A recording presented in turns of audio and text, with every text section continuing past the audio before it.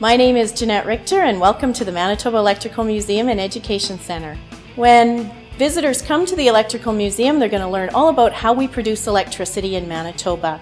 Probably our most popular displays is our robot. He's a 12-foot tall talking robot. He's made from over 50 household appliances, and kids just love to push the buttons on our talking robot. Our other displays include a streetcar.